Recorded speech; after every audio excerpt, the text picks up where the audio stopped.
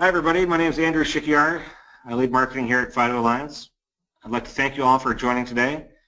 Today's webinar should provide you with various perspectives on strong authentication trends in government.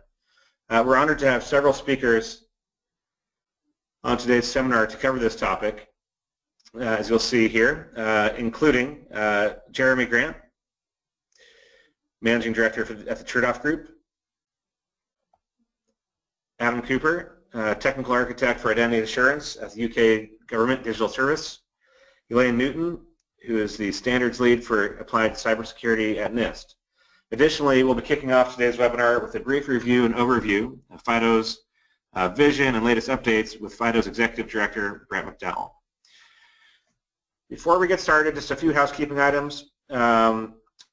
First of all, we encourage you to ask questions during the webinar. There is a question panel on your GoToWebinar client. You can enter questions in through there.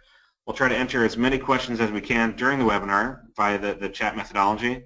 We'll also have a dedicated Q&A session at the end. So if you have questions, you want to save them till the end, that's fine. Otherwise, ask them midstream, and we'll try to answer them right away.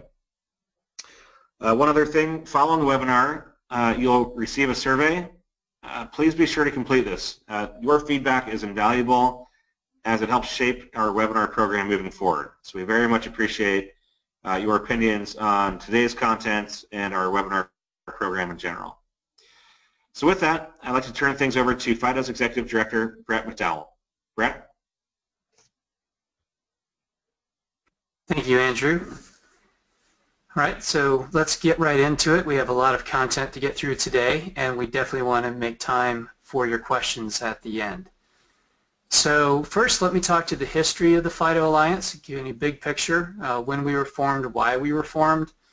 So we organized this organization in 2012 and launched it and opened it up for any organization to join the FIDO Alliance in 2013 with a mission to solve the world's password problem. And I will unpack for you what I mean by the world's password problem. But here's some evidence of it. You know, it's a lot of articles, 2016, and for several years prior. Here's the American Banker and Fortune magazine talking, reporting on these huge multi-million and even billion-plus data breaches that have reached the headlines of the press in the past year. And every year since we launched this organization to try to tackle and turn around the password breach problem, we've seen data breaches increase, with breaking the unfortunate milestone over 1,000 data breaches just in the U.S. last year, which is up almost 40% from the year before, and that's from the Identity Theft Resource Center. And we know from other studies, such as Verizon's data breach report, that the vast majority of these breaches can be attributed to weak and stolen passwords and password replay attacks. So if we cannot get the world off of its dependency on password, we are not going to turn around this data breach trend, which costs companies real money, as documented by the Ponemon Institute study showing, that was several years ago, nearly $4 million per data breach on average, and that has only gotten more expensive in the years since. So we launched this organization to tackle that problem, and with just 6 companies, and we now have over 250 businesses from around the world, including a number of government agencies, 2 of whom that you'll hear from today, that have joined the FIDO Alliance with a very focused mission. We are trying to develop authentication standards so that there is a new way for users to authenticate to online services that does not share the vulnerabilities inherent in passwords. So improved security, also designed for improved usability, because we've all learned over the past 10 to 20 years that simply adding steps in the security process is not going to reach the long tail of internet users. It has to be a better experience or they will not opt in. Everyone who's deployed second factor authentication as an option is painfully aware of the traditionally low opt-in rates from that. So we wanted to make sure that this new, better security was also a better user experience.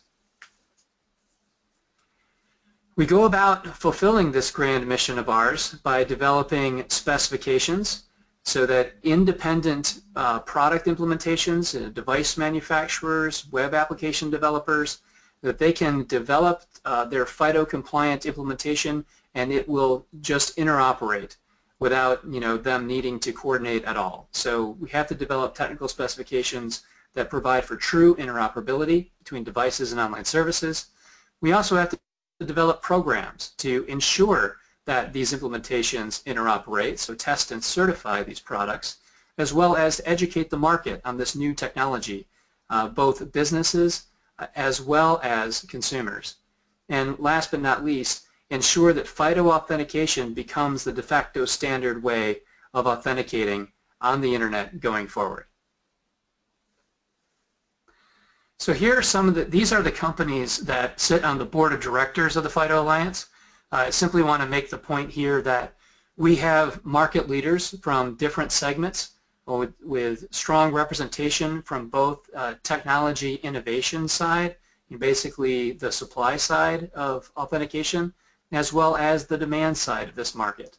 So companies that know what's needed, financial service companies, payment companies, as well as platform device manufacturers, and even chip and silicon developers. So we have the market leaders, as you can see here. For the sake of time, I won't go through all of them, but everyone from Google and Microsoft, Qualcomm, Intel, RSA and Vasco in the enterprise, to Visa and MasterCard and American Express and PayPal, ING, Bank of America. So it's a broad range, and that has helped ensure that everything that we develop in this organization solves a real business problem in a very informed way, because we have the experts who are leading the market in each of their segments, driving the bus. Now, how does FIDO work? Just very briefly, let's compare it to what we all use every day already, which is a password, or better known as a shared secret. The point here is that with a password or even a one-time passcode, you have to give that secret to the application. So here the user is delivering their secret directly to the online application, typing it into a screen one way or another. This makes the user and their secret vulnerable to man-in-the-middle attacks and even what we see all the time, social engineering. If you have to give away your secret to use it, then you can be tricked into giving your secret to the wrong party. Traditional email phishing attacks, where you're typing in your password to a fraudster's website instead of the authentic website that you thought you were logging into. And also one-time passcodes being intercepted in a very similar way. So what we've done is add this notion of a FIDO authenticator to this flow. So what's happening here on the left side of your screen, the user is authenticating to their device locally. They're doing some form of user verification. I am the same user that registered this device with the service. That is all happening on the device. A standard example would be a fingerprint sensor on a smartphone. Right? So you're authenticating locally to the device. Then the device, now knowing that it has the right user, it has the permission to use FIDO's public key cryptography methods, which means your new secret is actually your private key, which is registered with each of the applications that you use it with. So you have a separate private key for every application, which is privacy preserving. That private key is always on your device. You never give it away. All you do is cryptographically sign challenges from online services. So the online service here sends their challenge to the device. The device makes sure that they have the right user wielding the device, the user verification, often biometrics, and then it signs the challenge and sends it back to the online service.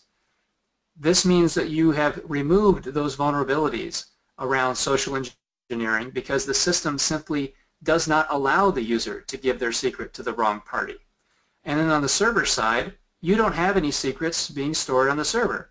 So the idea that a giant database full of passwords, is an attractive honeypot for attack, a giant database on a server full of FIDO public key credentials is useless to an attacker. So we've basically taken away the desire for that data breach, and we've taken away the means for that data breach. Now, it was very important from us from the beginning to do this with open standards for the following reasons. Before FIDO came along, if you wanted to, let's say, introduce biometric authentication, you would select a vendor and do an end-to-end integration, probably with your own mobile app or something like that. And that's still a viable option in the market. But what open standards does is it gives you a way to enable your infrastructure just once and get true interoperability with every FIDO certified device in the market. And as you'll see, there are many and many more FIDO devices in the ecosystem all the time. And we also engineered a way for the online service to get some information about this device to decide how much that they trust the security properties of this device. This is through something called the FIDO metadata service. And also, this takes away the need to do these one-off integrations every time you want to introduce maybe a new modality or enter a new market. So now you can just FIDO enable once and interoperate with every device in the market. So I've hit on usability, I've hit on security and ROI, but there's also a key privacy by design component to the FIDO authentication system. There's no third party in the protocol, so you don't have to worry about correlation handles or anything like any third parties kind of watching where users are authenticating. It's direct from the device to the application.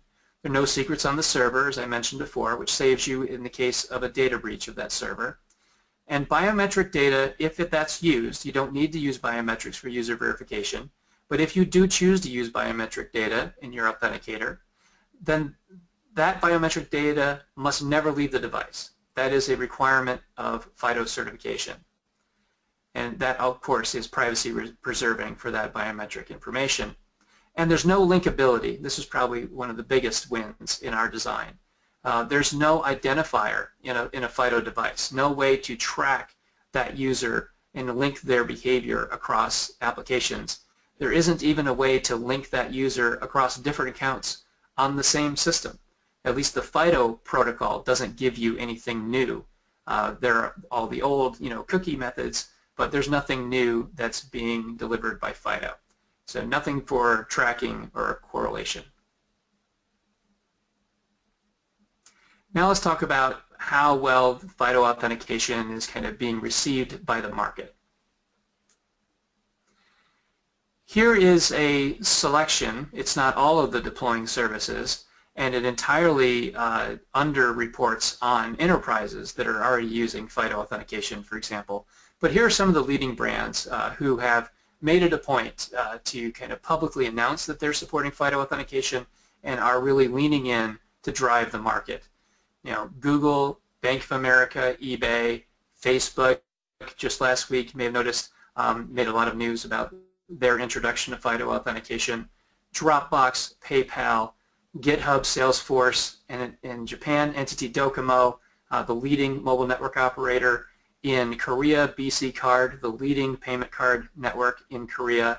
China Telecom, JD.com, which is a huge e-commerce site in China, and many others.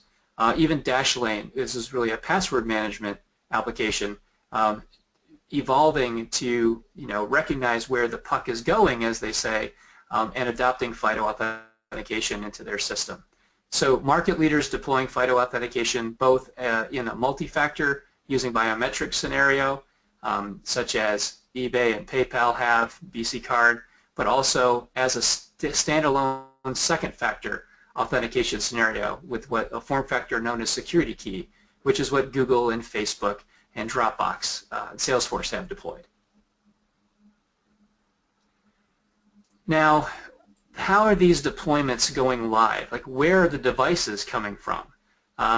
Well, here is a chart that shows the level of adoption of devices and commercially available software. Over 300 certified products are available in the market today. That's an increase of over 200% just in the past year.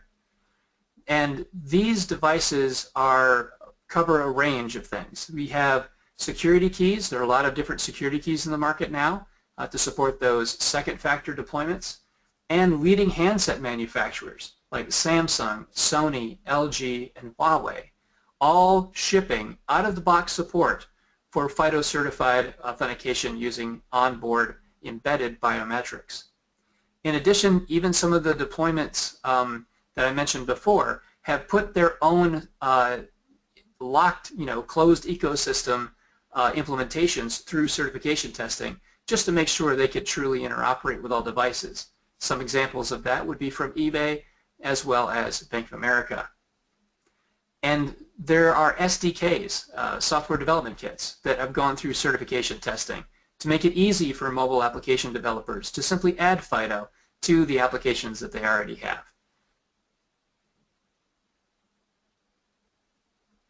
This is the latest batch of companies who have gone through FIDO certification testing, just announced in the past month, and they are now part of over 100 independent companies shipping over 300 different products collectively in the FIDO ecosystem today.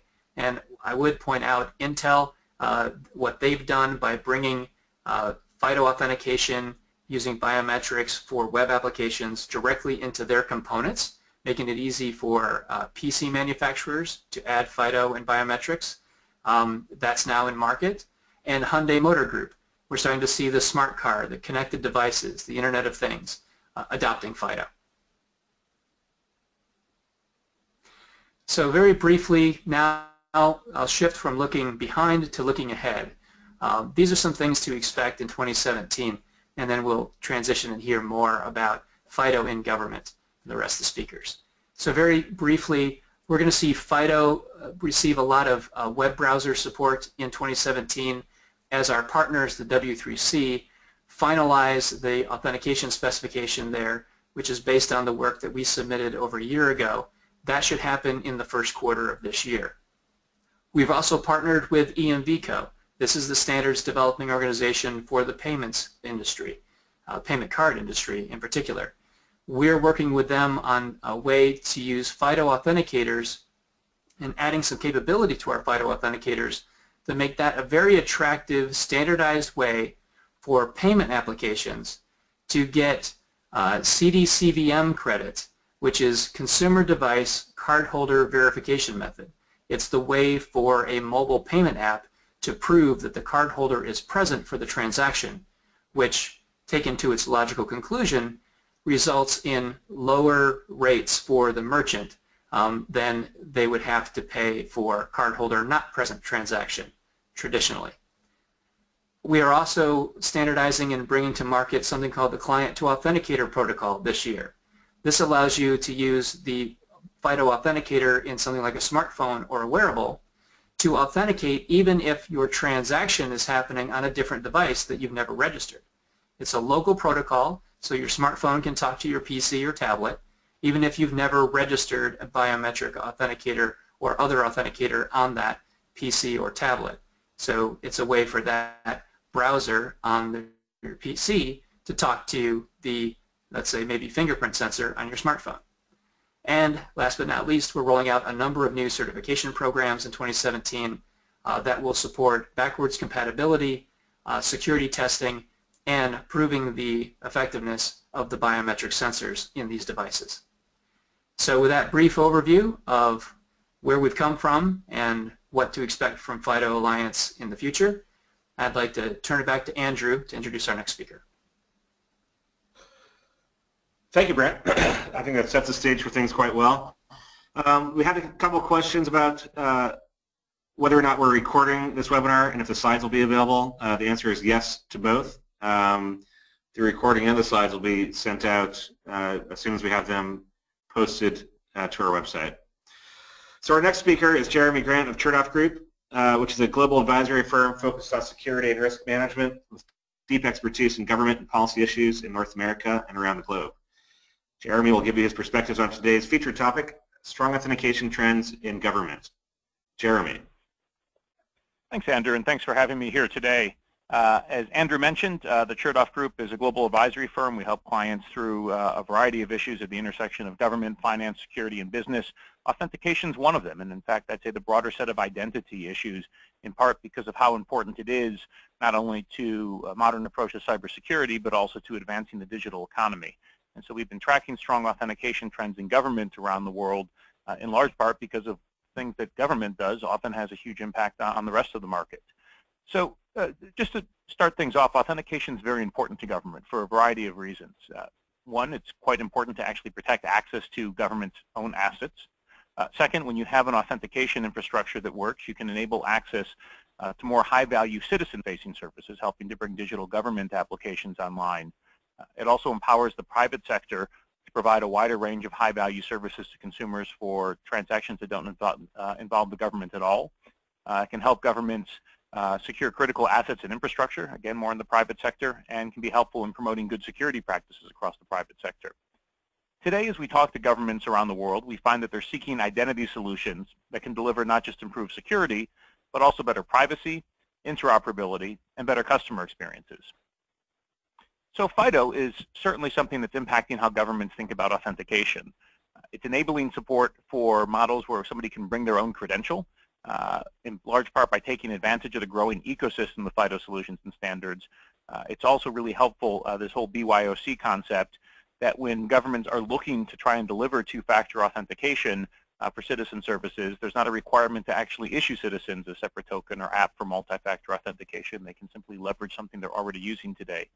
And it can be quite helpful in terms of developing applications that don't require citizens to create passwords for digital government services.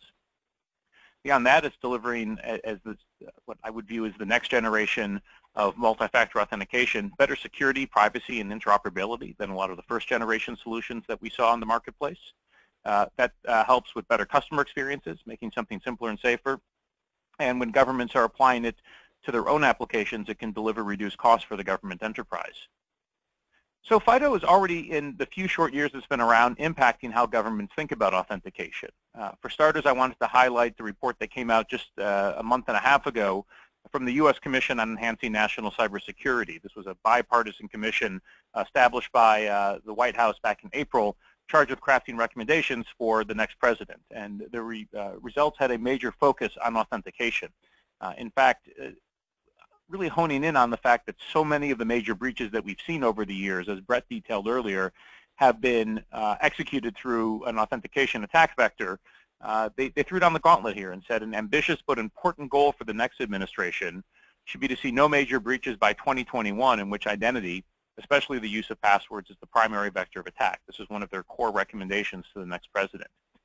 And they went on to look a little bit at how you could also try to leverage other types of solutions beyond the PIV card. For those who are familiar in the U.S., the standard for computer access, for cyber access, is a smart card that contains several PKI digital certificates.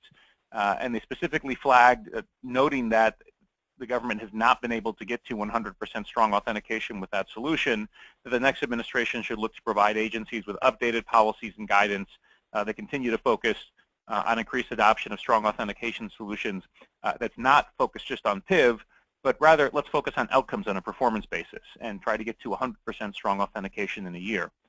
And notably, with both of these issues, they specifically flagged the work of the FIDO Alliance, noting that organizations today complying with FIDO are able to deliver secure authentication technologies on a wider range of devices. They listed mobile phones, USB keys, NFC, BLE devices, and pointed out that open source standards and specifications like those of FIDO provide a very strong foundation for opt-in identity management for the broader digital infrastructure.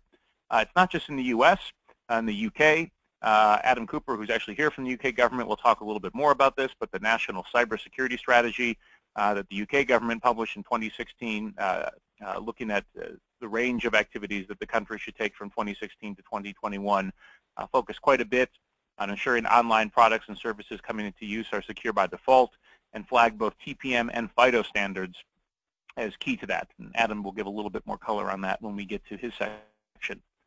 So a note on policy around authentication. FIDO, as a next generation authentication specification, offers governments newer, better options for authentication, But one thing we've been seeing as we look around the world, particularly on the regulatory side and the policy side, is that governments may need to update some policies to support the ways in which FIDO is different. As a simple matter of fact, as technology evolves, policy needs to evolve with it.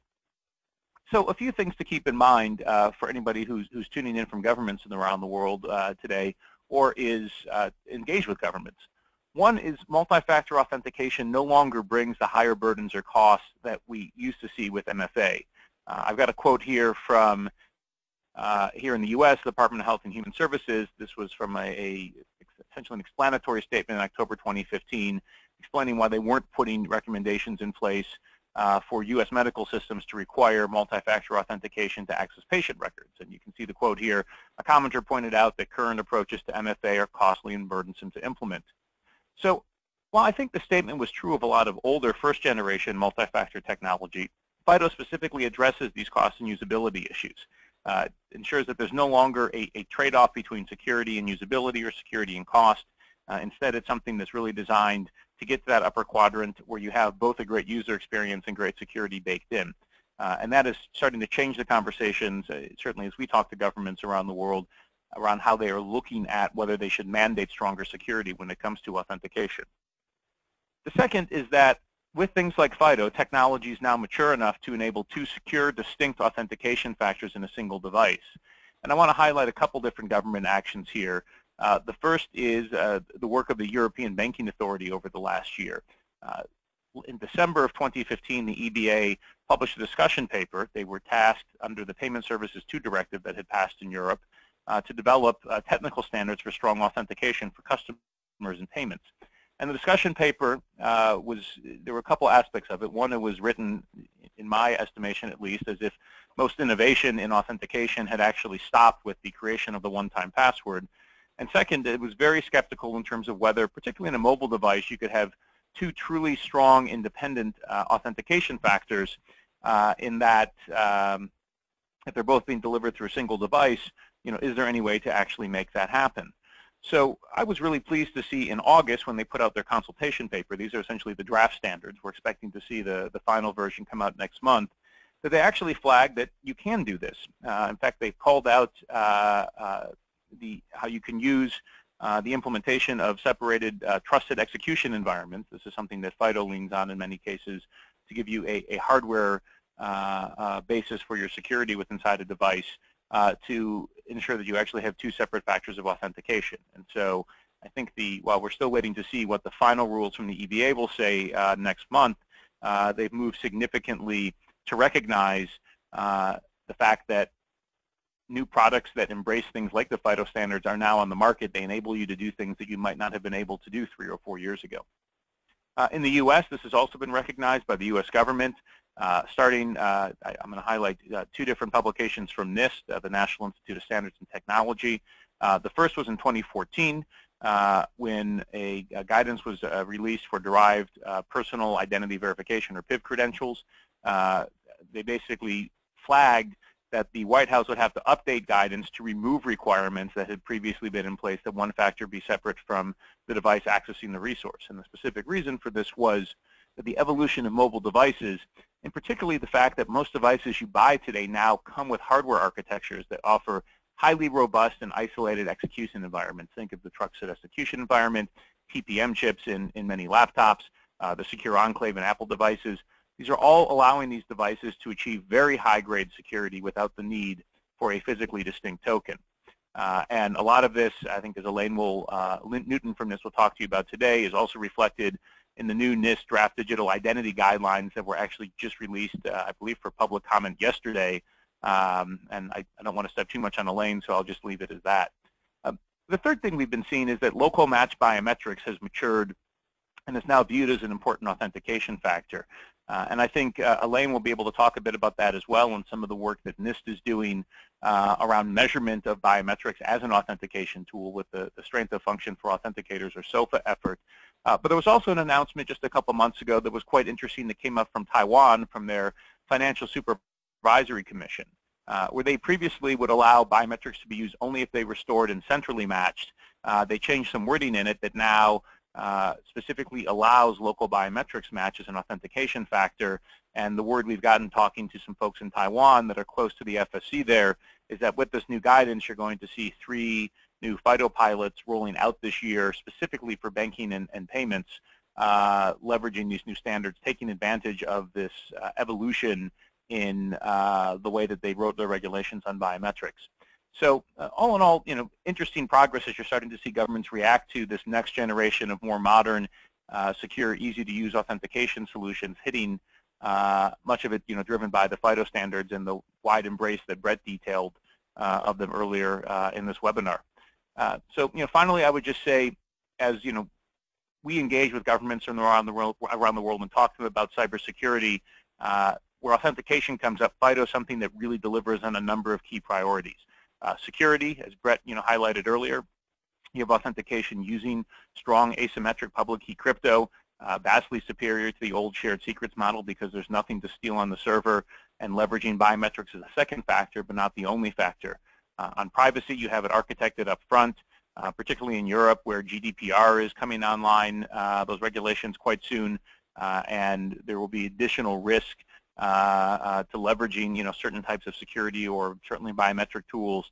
The way privacy is built in, putting a premium on eliminating shared secrets, eliminating biometrics that can be stored centrally, and emphasizing consumer control and consent really helps to drive things in a good direction toward the interests of policymakers. Interoperability, as Brett noted, the FIDO 2.0 specs are in the W3C standardization process, and you've got a FIDO certified product list that continues to grow at a rapid clip each month. And finally, usability, understanding that poor usability can be a security vulnerability. The fact that you have solutions designed with the user experience in mind, having that be the first priority, security built to support the user's needs, not the other way around. Collectively, these are 4 things that really hit the nail on the head for what governments around the world are looking to encourage in the marketplace. And so we're quite encouraged by some of the policy and standards and regulatory changes we've been seeing from different governments that are paving the way for FIDO to be used more widely across the world.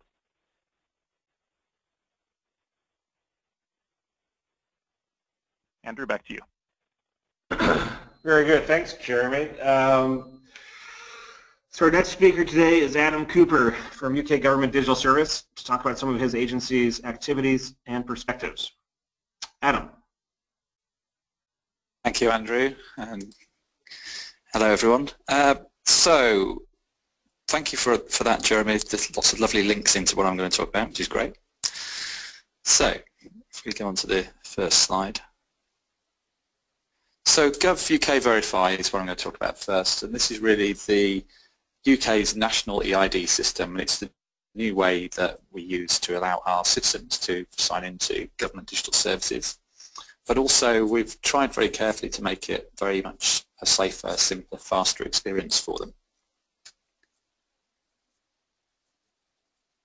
And what we've created is we've created a framework of what we call identity providers or certified companies, which are certified against outcome-based standards for identity assurance. Now, we were very careful to make sure that our standards were outcome-based so that we weren't tied directly into any particular technologies or methods. That said, we've very carefully monitor technologies like FIDO to make sure that we're aware ourselves from an assurance point of view and understand what's going on and feed into those discussions, because we care very much about making this experience of signing into a service as simple and as secure for our users as possible. We're also at the stage now where we want to move out from Verify as being something that provides access to government services, but also to allow those identities to be used elsewhere as well. So reuse of those identities in the private sector is very much important to us. So concepts like bring your own device are very much part of this. So we've got, I mentioned we had a range of certified companies. We don't just have a single certified company, so it's not one identity method. There are actually 7, and they're all commercial organizations, and they're all certified independently of us to the standards that I mentioned. Why do we do that? Well, we recognized very early on that what we wanted to do is create a market, and that market with We wanted to be very innovative and to offer different options and greater coverage to our users, because we recognise that not everybody wants to do the same thing. And that's been great because we've ended up with thousands of different options for verifying identity throughout those different identity providers, but also different methods of signing in which are more appropriate to different people. And we're quite proud that we are one of the first governments to actually offer U2F, for example, so FIDO devices as one of our identity providers' sign-in capabilities, which is absolutely fantastic for our users.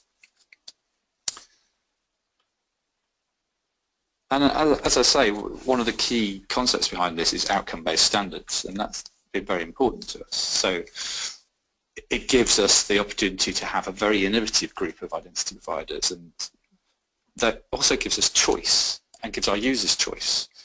It also creates opportunity because it means that we're not tied into a particular way of doing things, and neither are our identity providers. So we can actually attack different sectors and different demographics by doing things slightly differently. And that competitive market drives our identity providers to do things differently and to adopt the best appropriate methods for our users to access services. And what do we do with all of these standards? We publish them publicly.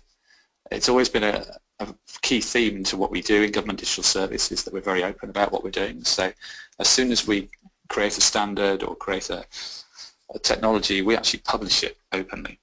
I won't go through all the different documents that are on there for time reasons today, but by all means go to Gov.uk and have a look at those standards. There are two key standards in there, what we call Good Practice Guide 44 and Good Practice Guide 45. 44 is all about the credentials used to sign into a service, and 45 is all about how you verify identity. The two are linked together in our world to create something which we call a level of assurance. And there is an operations manual that is also included in this, which ties those together to show how you might actually create an IDP, an identity provider, and the additional requirements operationally that go along with that. All of that's on there.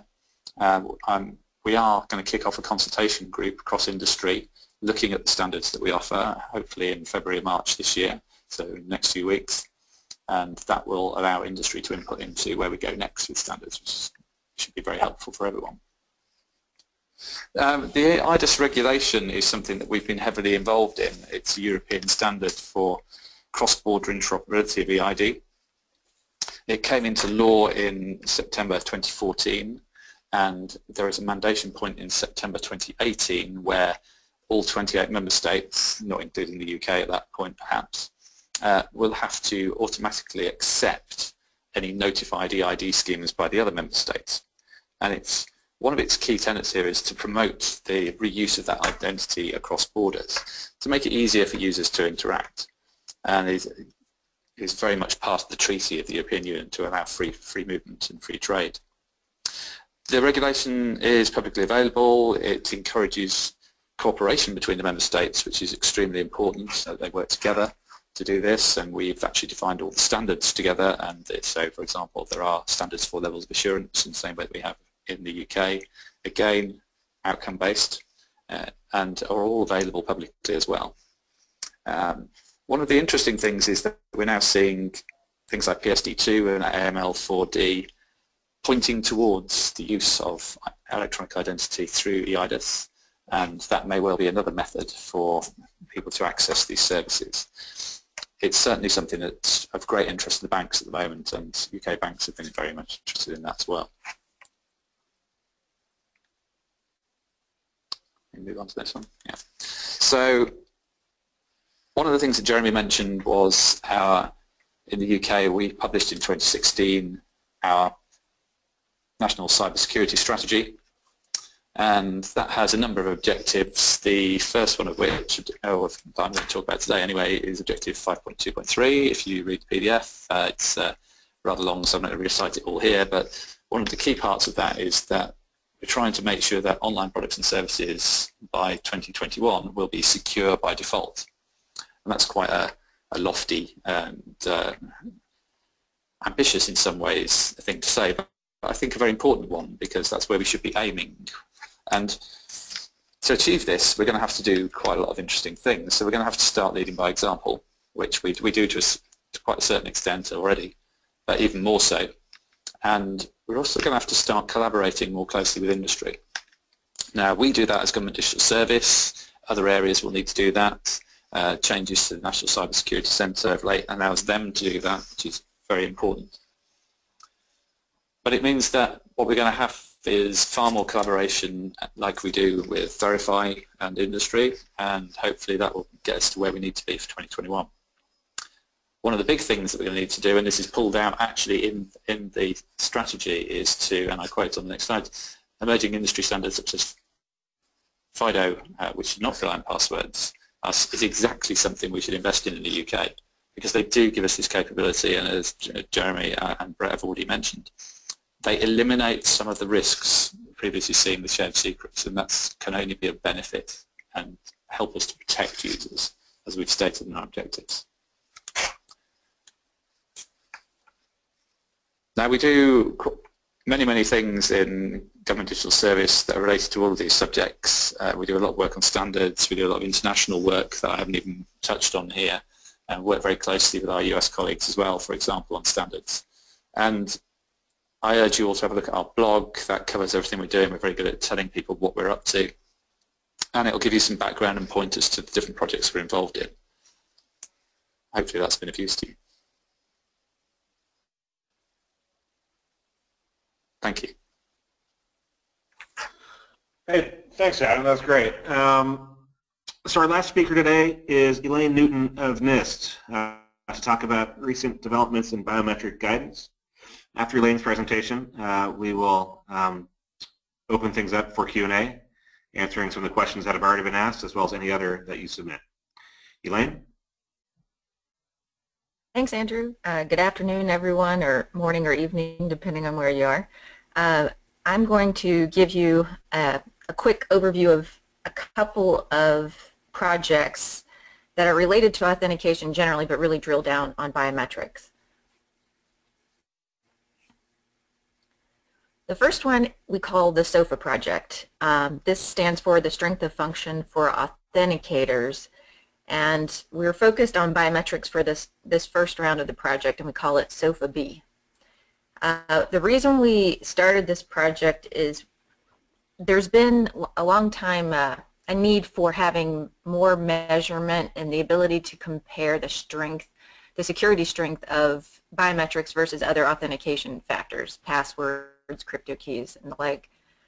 And at the same time, there has been a revolution in the biometric sensors that are available to the average customer because of smartphones.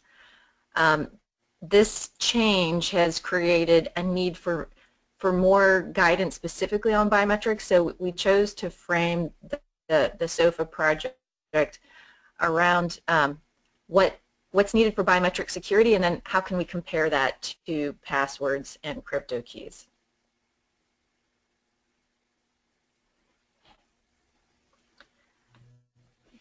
In starting off this project, we first looked at a basic biometric system, which is symbolized with the blue boxes. So you have some standard, for lack of a better word, sub-processes within a biometric system in any modality. You first have to have the user present their biometric to a sensor. The data is captured, the signal is processed, and in the authentication phase, there's comparison between what was stored at registration to what was captured at the sensor, and then a decision is rendered to accept or reject the comparison that was made.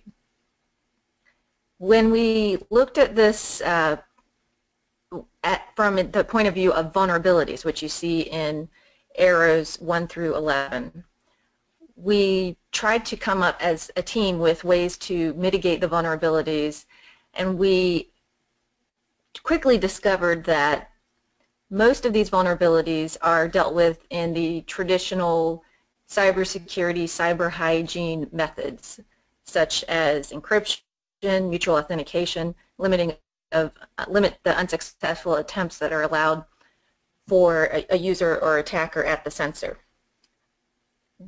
Only a couple of points are specific to biometrics, so we decided to drill down on those specific points that make biometrics different from other factors to be able to make a basis for comparison. Next slide. Those two factors are presentation attacks at the sensor, meaning that an attacker creates a spoof, such as holding up a photo of a person for facial recognition, or creating a fake fingerprint from a mold made from Play-Doh, for example, or from any number of materials. And the other is the the matching probability. With passwords and crypto keys, as long as they're entered correctly, you don't have any error. It's either an accept or reject. Biometrics are probabilistic, and you get a score back when you compare what is registered for a user and compared to what is brought to the sensor at a future point in time. And that creates errors, which could be false accepts or false rejects of the person at the sensor.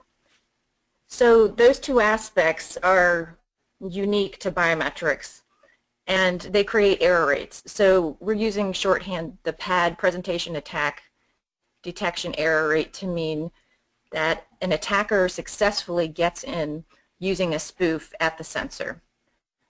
The false match rate is the probability that an attacker randomly matches the pattern of a user and they're able to get into the system.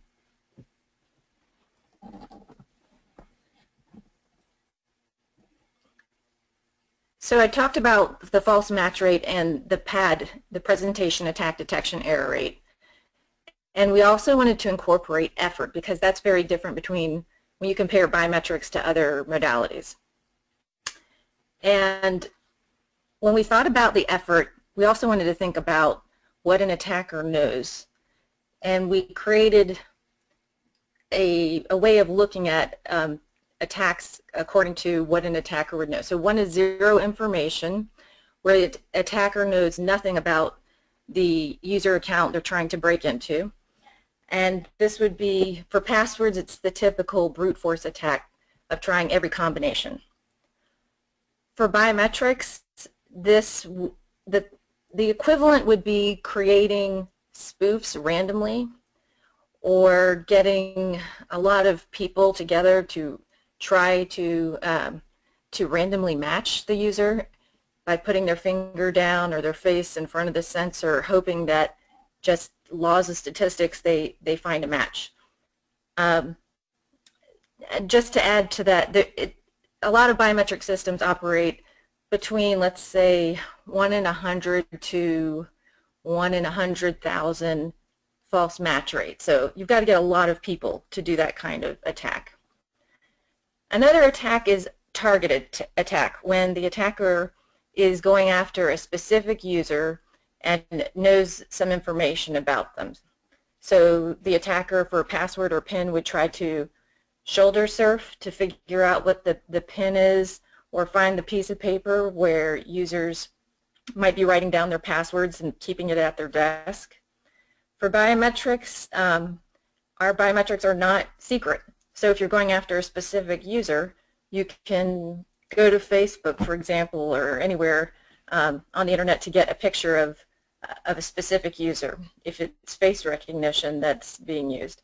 Or fingerprints, you could lift off a phone or a glass or any number of objects. And then they have to create the artifact. So there has to be some effort and it varies from modality to modality, but an attacker has to create the spoof, and that's some level of effort. Next slide. So we wanted to capture this through some equations, and I'm just going to give you a couple here. If you want to get more information, I'll tell you the URL in a moment. But the SOFA, the strength of function for authentication for a zero information attack for biometrics, we concluded is proportional to the effort it takes to break into the system over the product of the false match rate and the pad error rate. And that product is the probability that somebody is going to, an attacker is going to be able to successfully break through the biometric system. So similarly with passwords or crypto keys, that SOFA equation for a zero information attack is effort times the number of probabilities that the password or the crypto key presents. So in other words, we hear about entropy. Entropy is the log of that number of combinations. Next slide. Okay, there's some breaking news on NIST Special Pub 863-3. Just to quickly tell you about the history of that document. It's been around for a little more than 10 years now. The third revision, the second major revision, but the third revision of that document is out for comment as of yesterday. And it's open for comment through the end of March. There have been a lot of changes in it to update it. And with respect to biometrics, we've been asked by the biometric community many times to try to update that guidance. So what we've done is something very much based on what I was presenting a moment ago when it comes to the SOFA-B framework. So we've tried to address the false match rate, the presentation attack detection error rate, and the ability to revoke a biometric, whether it's through two factors for doing local matching. We've also presented a way to deal with it for central matching, and we've addressed some other privacy issues with it when it comes to biometrics. I just want to emphasize that when you hear about biometrics, that the something you are factor, there are two things, there are two aspects that need to be checked. The distinctiveness of the pattern, which is captured with the false match rate, and whether that pattern is being presented by the person that it belongs to, so the liveness. And that document, both of those documents can be accessed through pages.nist.gov. For SOFA, it's pages.nist.gov/SOFA, all in caps. And for 863, it's pages.nist.gov/800-63-3. Thank you.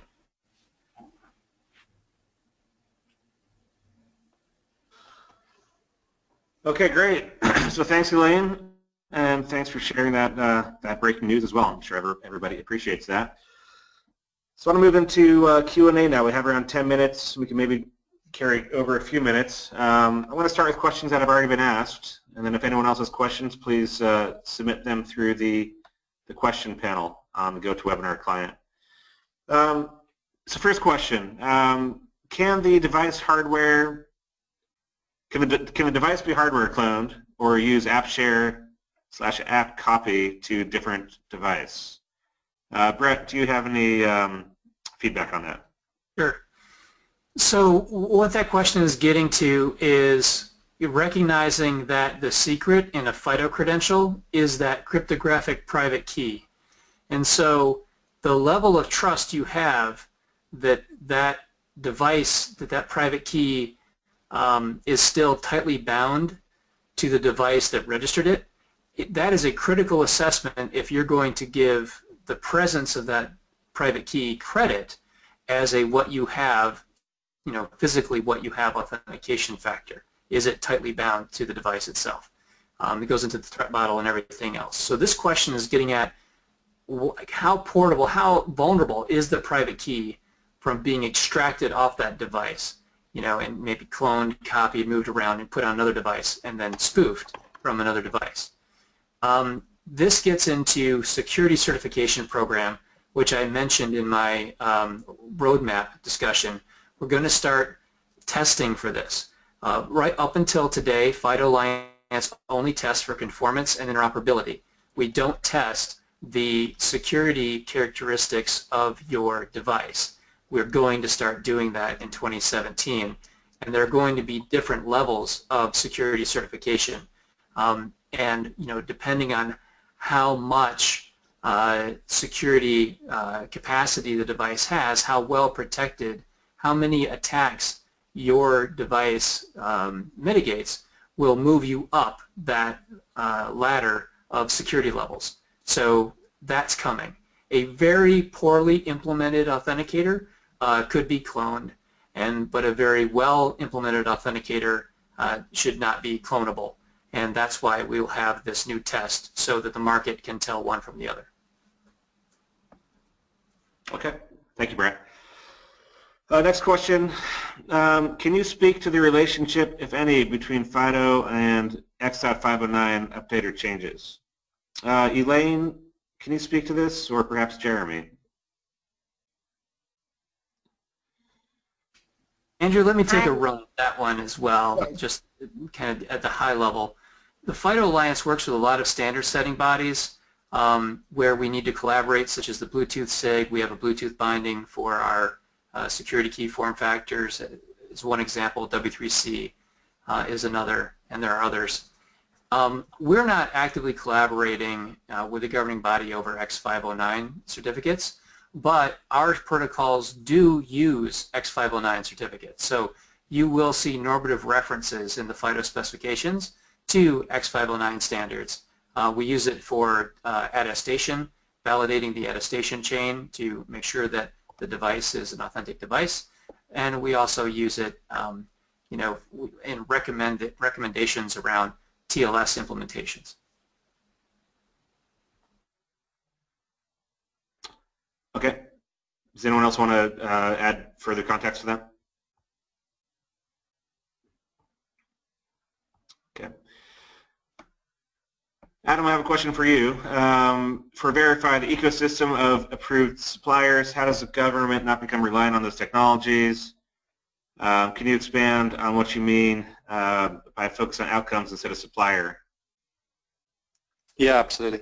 So we explicitly didn't want to get tied into a particular supplier or a particular technology. What we wanted to focus on in our standards were the outcomes for the user. So if we, in our standards, if you take a look at them, what we actually do is we describe what should happen during verification and what should be the outcome, not how you should actually do it, which allows the market then to be innovative and provide a solution to us that we take through our own assurance process, but then are independently audited to prove that they are actually providing a quality service that delivers that outcome. Why did we do that? Well, it allowed innovation in the first place. We weren't pointing suppliers down a particular route. I mean, if you ask a supplier for a particular thing, you'll get that particular thing and nothing else. That tends to be what happens. What we actually wanted to do was to tell the suppliers, well, actually, we want a strong verification of identity and strong means of authentication, and tie that together in a way that we can express that generically to our services so that they can understand it, and regardless of which supplier it is. Okay, well, there are many methods of doing that. Fantastic, because that's great for the public. They have choice. It's great for us because it builds that competitive market where they're competing for the users to verify themselves and sign in. It drives down cost. So all these things are a plus to us, and it's meant that we can actually add new suppliers into the loop if we want to. So we have a slightly different set of suppliers now than we did when we first started out. So there are some new guys in there who've only been with us since the last procurement. Fantastic. That may change over time. Some have been there right from the beginning, but it allows us that flexibility and eliminates that tie-in. Does that help? Yeah, thanks for that added context, Adam.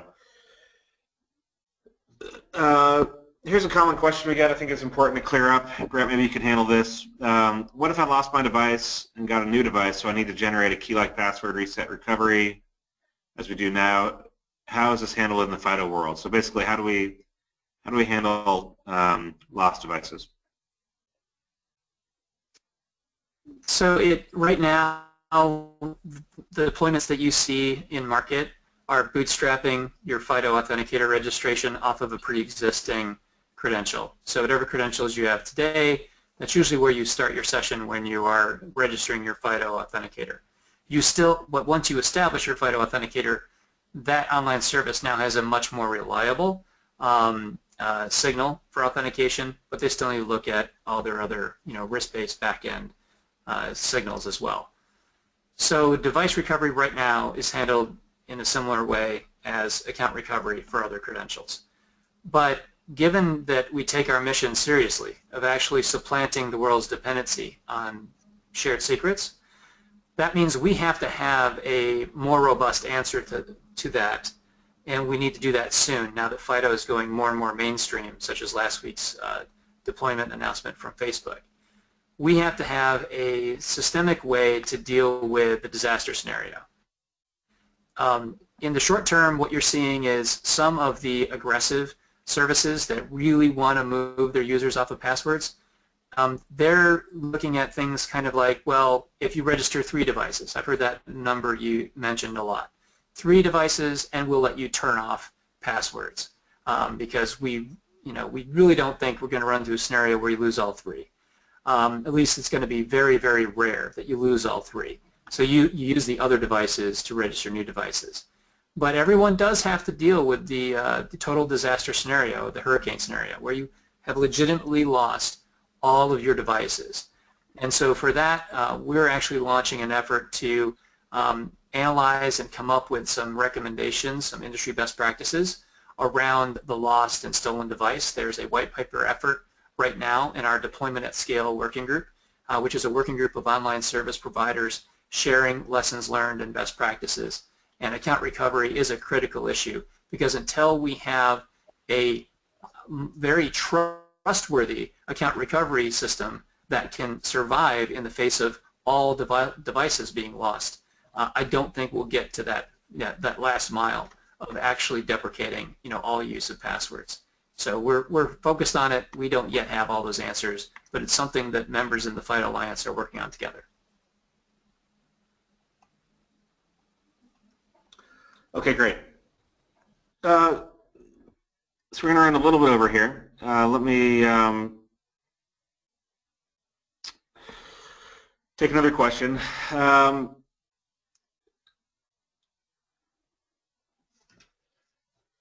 Is it around biometrics? One of our vendors on the panel or in the attendance has this question. The bank had this concern that the biometrics has to be enrolled on every device. Do we have feedback on that? So maybe a little more color on our approach to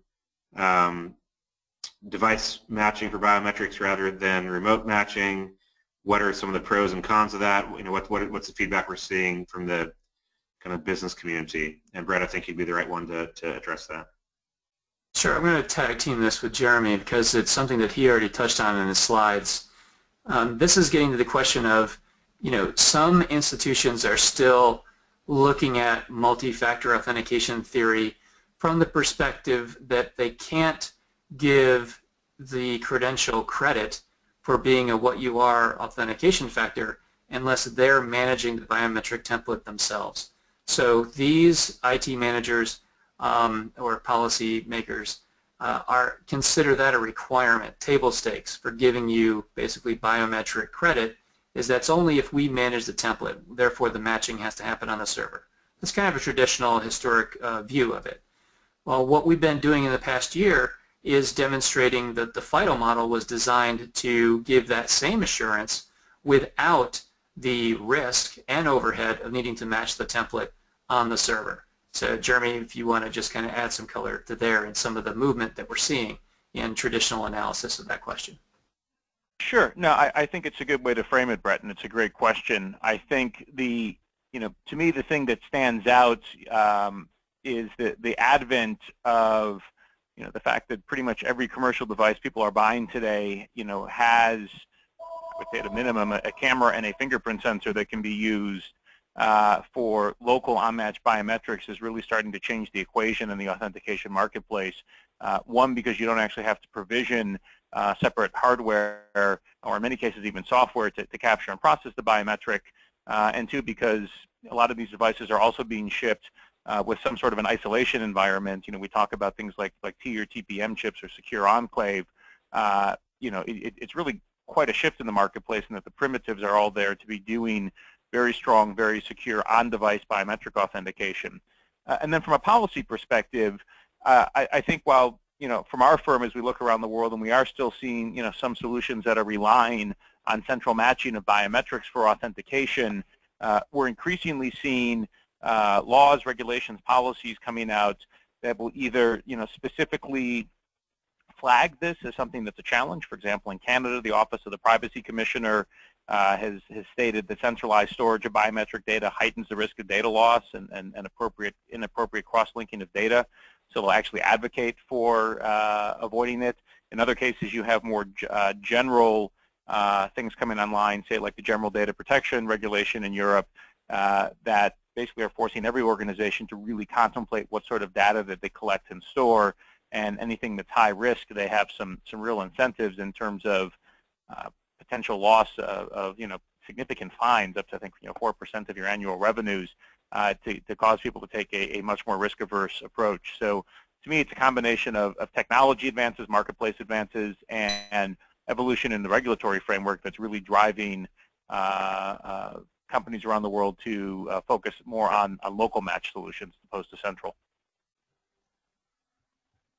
And just to drive that point home, Jeremy, I believe what you reported earlier today was specifically that the Taiwan government changed that exact regulation. They now allow local match, and that was only because they learned how FIDO worked, and they think that that is a good model. That's correct. I think, again, new next generation authentication solutions like FIDO hitting the marketplace are prompting regulators to, I would say, re-examine some of their assumptions. I think we see this not just in Taiwan, but governments we talk to around the world in terms of how they're looking at this topic.